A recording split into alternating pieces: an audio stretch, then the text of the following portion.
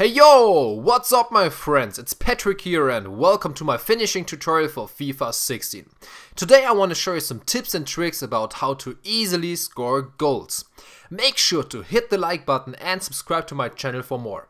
Other tutorials I've done so far can be found in this playlist, just click on the screen now to get there or follow the link in the description. I will start off with the basic controls first.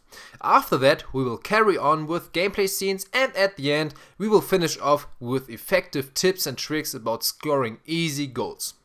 First of all, you can aim with the left stick.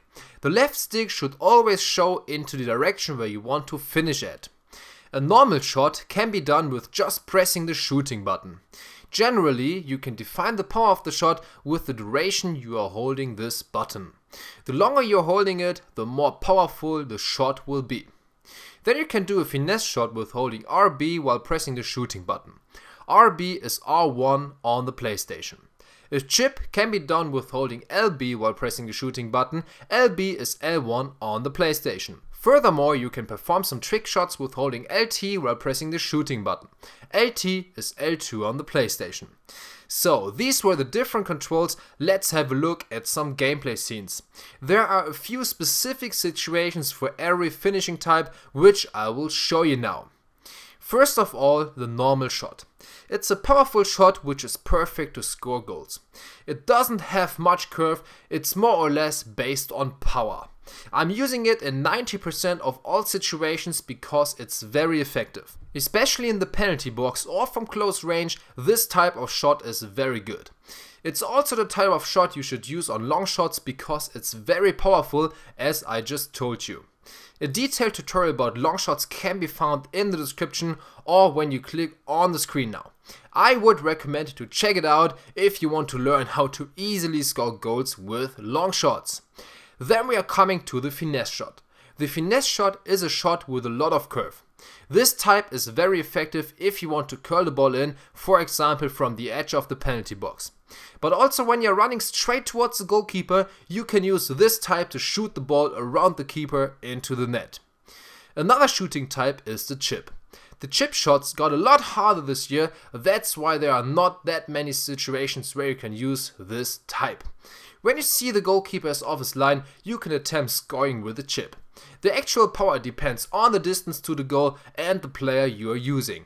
After a few tries, you will have a feeling for it. Last but not least, we got the trick shots.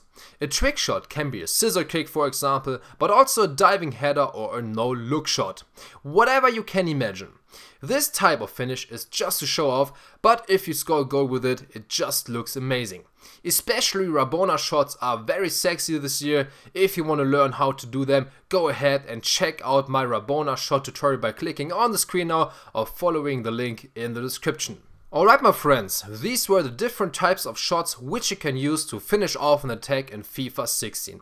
Now I want to go deeper into detail with a few tips and tricks. First of all, it's very important to finish with the strong foot of your player.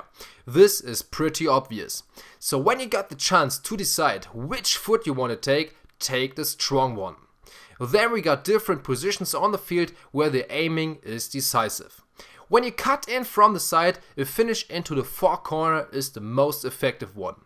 Aim to the far corner with the left stick and take off a powerful shot. If you like to, you can also go for a finesse shot, but in my eyes a powerful finish is more effective.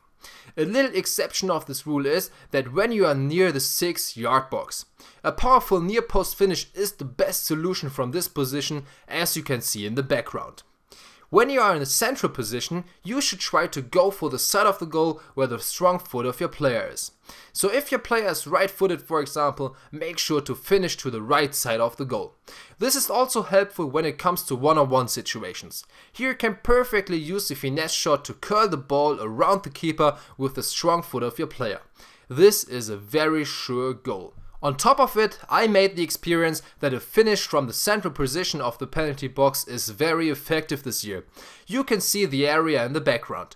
Do always aim for the top corner of the goal and take the normal shooting type for a powerful finish. Again, finish it to the side of the goal where the strong foot of your player is.